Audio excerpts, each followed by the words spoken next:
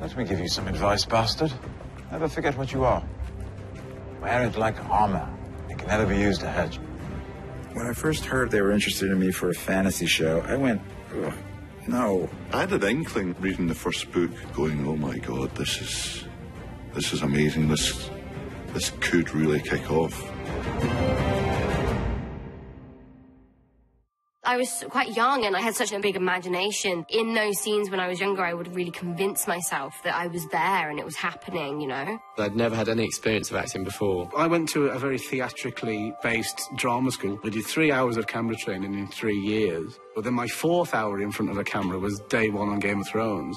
My first day on set was Castle Black. My first scene was, there's just a very quick scene where I'm walking down the ramparts, and I was so nervous. Yeah, I remember my first day on set. Oh my God, I fell off a fucking horse. Jesus, this is my first job. This is like the first thing I ever did, and they stuck me on a horse.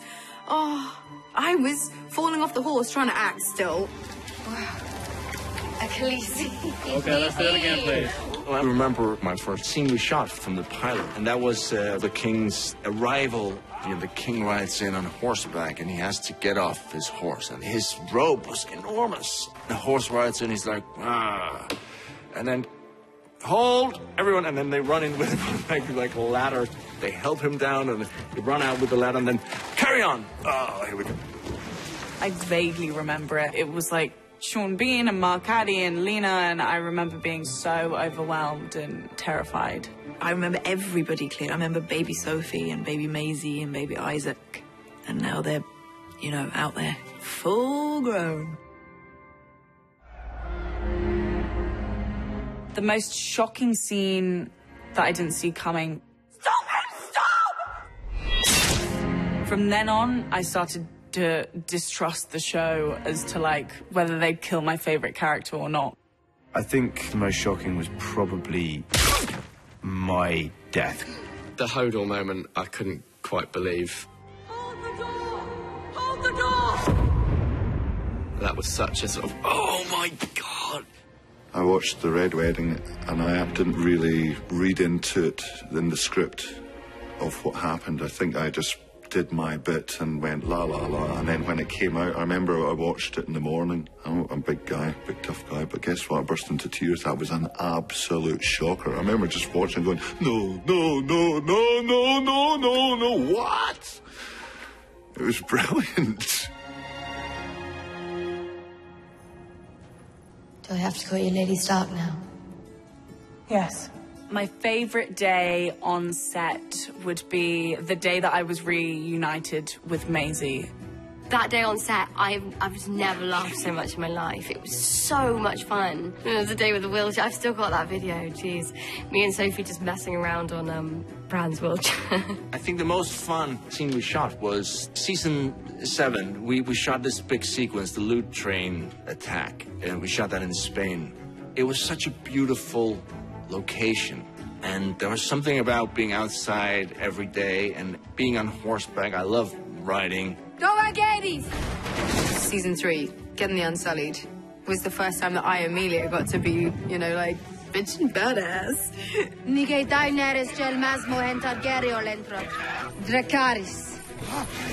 It was really cool. Favorite day on set was definitely a day in Asuna when we were doing the gladiatorial sequence. My little girl was there. You know, she watched the papa work. David said, oh, you know, come sit here, you can call it. So she was like, action! The fight between the Hound and Brienne of fucking Tarth. We'd studied and trained for that a long time, and when it all came to fruition, that was just fantastic. Iceland, season 2, the first day we were there. That was my favourite day on Thrones. I'd never been to a more beautiful place in my life, and it was special for so many reasons. It was the scene where I was not able to behead Ygritte. Strike hard and true, Jon Snow. My favourite actor to work with was Rose Leslie. There was something really special about working with Rose. I really, really enjoy working with John Bradley. He saw this in a vision. I really enjoyed the scene with Mark Addy way back in season 1, just because it was so intense, and I was like pages and pages long, and it was really unexpected from those two characters. Sometimes I don't know what holds it together. Our marriage. There's an ease that I get with acting with Ian Glenn, because he's been my pal the whole time. There's been my buddy. And the most beautiful thing about Amelia is she has no idea how good she is. She genuinely has no idea. And she still has no idea. She's always sort of vulnerable, which is part of a great gift. I think in terms of my favourite scene partner, it'd have to be Kit. Kit was the first person I ever had an acting relationship with because it was my first job. I think that the friendships that you form when you are a bit scared and a bit uncertain and treading unfamiliar ground, they're the ones that tend to stick because you cling on to each other for support. Sansa, come here, little dove. I always loved working with Lena. What are you doing? Praying. You're perfect, aren't you? Praying. Just watching her and learning from her was the best drama lesson I could have ever hoped for. I disobeyed my king, your father, and now I'm paying the price. I don't care, you're my friend. Shireen Baratheon. I had a couple of scenes with Shireen that I loved doing. To have her level of humanity, and decency and cleverness and brightness. He just treats her as an equal, and I really like that aspect of the relationship that they had. I really miss Charles Dance, who played my father, Tywin Lannister. We had such a great chemistry and a great friendship. Tyrion. Despite our on-screen relationship. I'm very fortunate to work with the greatest cast. Everybody is so professional and so incredibly kind and generous to their fellow actors. Everyone involved is like a family, and it's a family that amazingly still laughs and gets on with each other 8, 9 years in. There's been no assholes, no people, divas, there's been nothing, not even a suggestion. When it's all said and done, I'll miss the dynamic of the show, because there's nothing like this show. I mean, Game of Thrones means my 20s. I started this job when I was 22. And I am not 22 anymore. Game of Thrones is my entire career. I think I am going to have a hard time saying goodbye to Sam. It's going to be very hard to say goodbye to play Tyrion. I will miss simple things like walking on to set for the first time each year in your new bits of costume and just knowing you're part of something which is sort of at the centre of attention. Yeah, it's going to be very strange without it. It's been 8 years. I'll tell you what I won't miss. Walking around with half a fucking beard 3/4 of the year.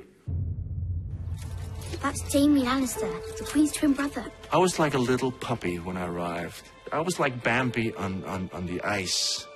And coming to Belfast, I learned how to walk with pride and joy. I've grown up with these people. I've changed so much as a person because of these people.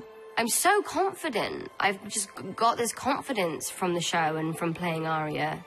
I really feel like I just want to inject that into each and every person that I know and love, but then also any girl that admires the work that I do. The journey that I've been on with Daenerys, it's sharpened me as an actor. It's shown me the range that I can do, and because of the heights that she goes to, it's forced me to find them within myself. Game of Thrones has been such an education for me in everything. Having to be around adults from the age of 10 and work on a professional set, get up and learn your lines and really think about a character has also taught me a lot about myself.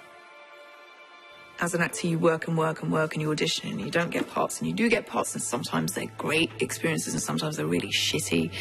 And this has been incredible. Thrones is the Holy Grail, where it's something that is enormously, globally, massively popular, and people think is cool.